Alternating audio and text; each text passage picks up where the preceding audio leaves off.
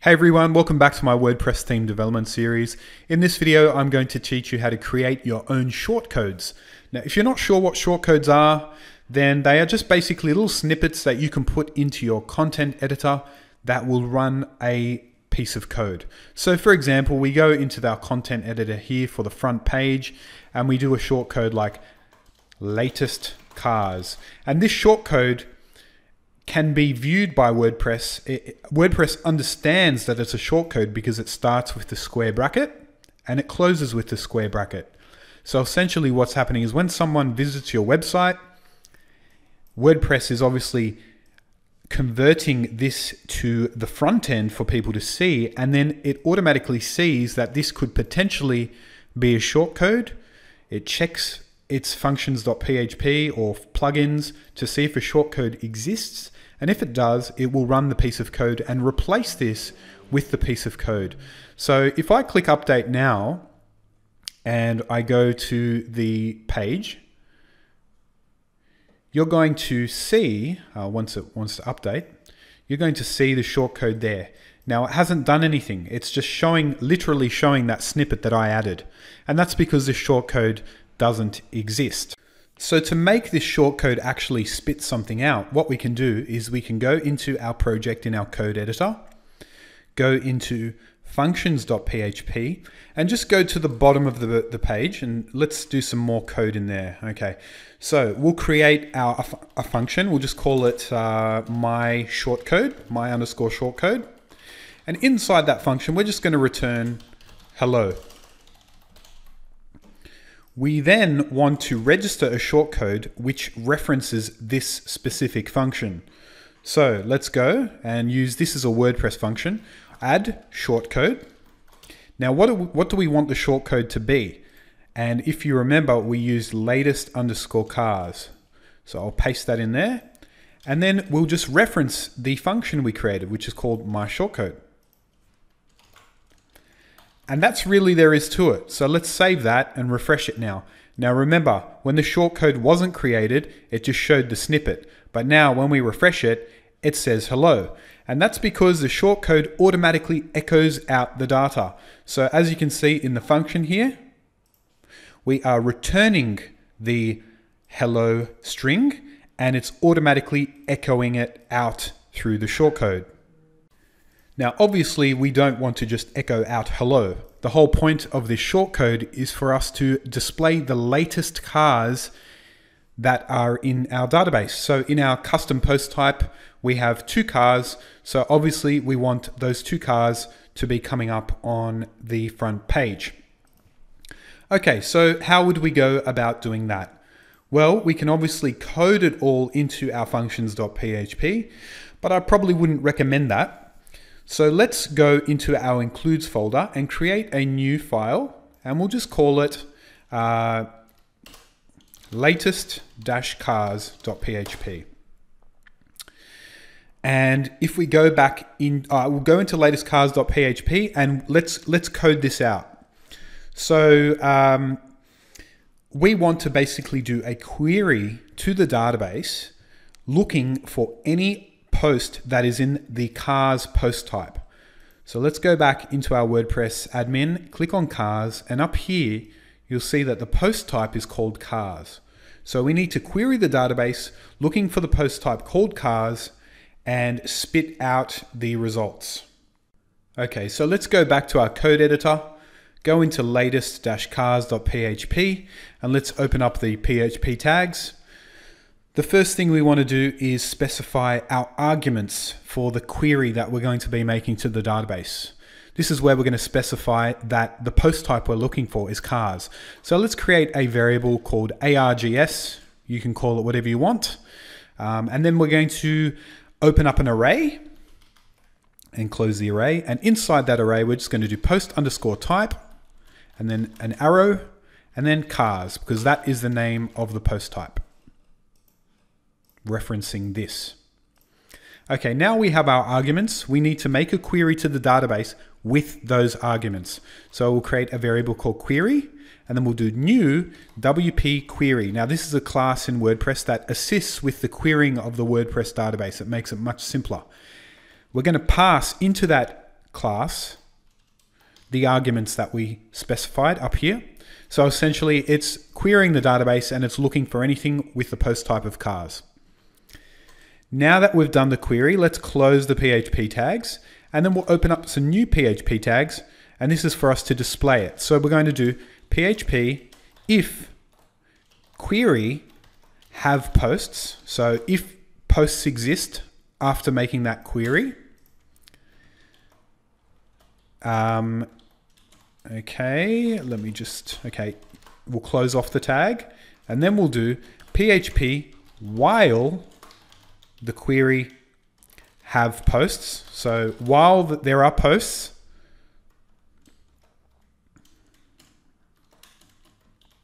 and then do a colon and then query the post. So it's basically just doing a while loop for each post that that comes out of that query. We'll then end while and end if. Okay, so let's just run through this. We're passing the arguments into the database query. The database is being queried, and then we're checking if that specific query has posts. So if anything exists from that query. If it does, we're going to do a while loop, which is similar to like a for each loop. So while there are posts, show us each post in a loop. So within these tags here, we can actually grab the data, the individual data from each post. So let's do PHP, the title. Okay, let's go refresh the front page. And yeah, we can't see it, of course. We're still seeing our shortcode there. But if you want to test it before you put it into a shortcode, you could just go to the front page and we could do PHP get template part, specify the folder, which is includes, and then the first part of the PHP file, which is latest. And then the second part of that array will be cars, which is cars there. So let's go and refresh it now. And as you can see, Toyota Land Cruiser, Toyota Corolla came up. And obviously you can access the custom fields as well. So if we go into our dashboard, go to custom fields and car details, we had these custom fields associated with the car. So we've got color registration. So if I grab registration, I could do PHP the field registration. And that is going to only show the registration that's associated with that specific car. So let's refresh. There we go. Okay, so obviously you might want to pretty it up, make it look a bit nicer. Maybe not an H1, maybe an H3. I'll also just use a bit of bootstrap here to put it in a card. So it looks a bit separated.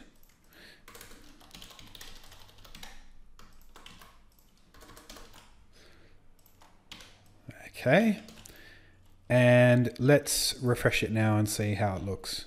Cool, so we have Toyota Land Cruiser, Toyota Corolla, maybe do a margin bottom 3 on the card as well. So we have these two items here now. So now that we know that this particular PHP file works, we want to include it so it displays in our shortcode. So let's go back to our front page and remove this. Hit save. It's gone now. Let's replace the hello that we created before and show that piece of code instead. So literally you just need to go in here, take away the PHP tags obviously, and do that. So return the get template part that we used on the front page before. So let's save and refresh. And as you can see, it works. It comes up in the shortcode. So if we take away the shortcode, note that the shortcode is underneath the text here. Let's update that and refresh it. So it's not there anymore. But if we go to the bottom of the text and put the shortcode in and update and view the page, it does come up. But the weird thing is that the shortcode is placed underneath the text, but it's actually coming up at the top. Now, the reason why this is happening is because shortcodes are automatically echoed. So if we go back to our code and we go to latestcars.php, this is being echoed. The title is being echoed and the registration is being echoed automatically.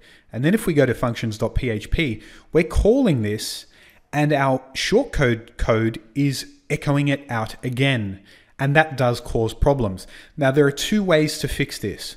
The first part, or the first thing you would do, which is the more painful part, would be converting this so it doesn't echo anything out. It just returns it. And I'm not going to do that because it's kind of pointless. The second part is to use something called output buffering. Now, output buffering essentially is, I'll do it first and then I'll explain to you what it is. So first thing we want to do here in our shortcode is to just do ob_start, which is a PHP function.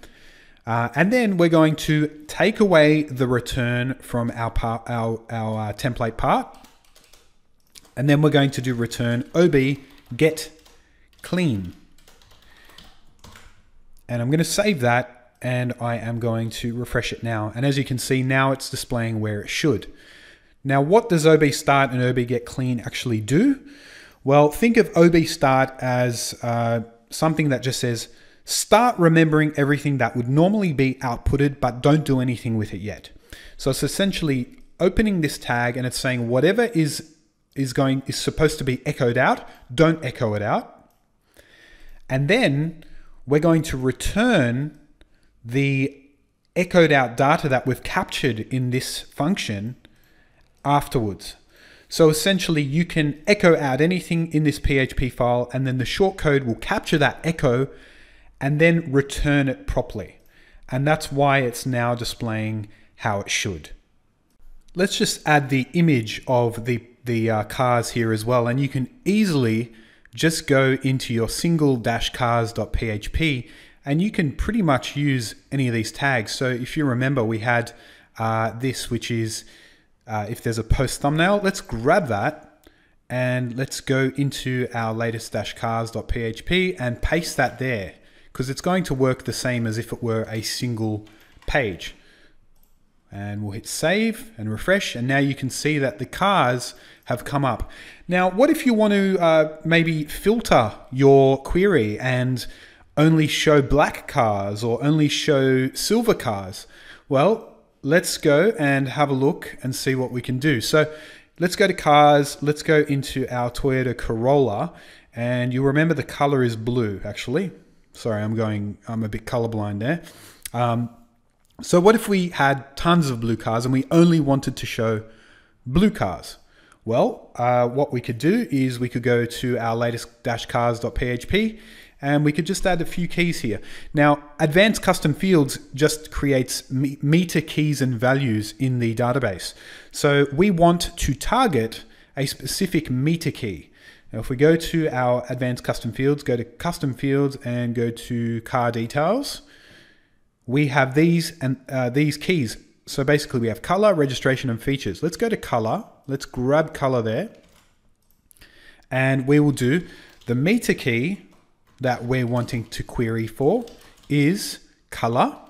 And the value, let's make it brown for now. We don't have any brown cars. So when we refresh, no cars should come up here, as you can see. But now if I make it blue, note that I've got capital B because I put it as a capital B in the database. If I hit refresh now, only the blue Corolla comes up. Or if I do black, only the black car will come up. So we can just remove that. Actually, I'll comment it out. And then both will come up. You can also do posts per page, posts per page, and you can make it 1. So only show one item. Let's refresh it. As you can see, it's showing the latest one. Or you can make it 0, and I believe that's going to make it unlimited. So you'll show all the posts. Okay, so now that we've managed to put it into a shortcode, obviously, if you didn't want it to be used in a shortcode, then you could just basically do a get template part. So grab this like we did before, and you could just do PHP get template part like that and refresh it. And now obviously we're going to have two of them because the shortcode is still in use as well. So that's a pretty good use case for a shortcode. If you wanted the flexibility to paste in code anywhere in your document. Now, another cool thing that you could probably do, and it's really straightforward, is let's just say you have a huge website with a lot of pages and you want to put your phone number on all of those pages. And you might even put your phone number in a lot of your content because you're trying to make it SEO friendly. Well, what you could do is you could just create a shortcode. So function, my phone, return, and let's just say your phone number is 0400111222. And then you could create a shortcode. We'll call it phone, and we'll refer to my phone function. And that's it. So what you could do now is you can go in and you could add your phone number with this shortcode, phone, all over your content. Update it, view the page, and as you can see, the phone number is there, the phone number is there, the phone number is there. Oh, but hang on, you've changed your phone number. Well, all you'd need to do is go and change the shortcode so you don't have to change it on every single page there is. And even better, you could make it so that it is a clickable phone number, and that is kind of good for SEO as well. So refresh again. There we go. You can click it. It's one of those clickable phone numbers. Okay, so that concludes the shortcodes tutorial, and I hope you've learned something, and I will see you in the next videos. Cheers.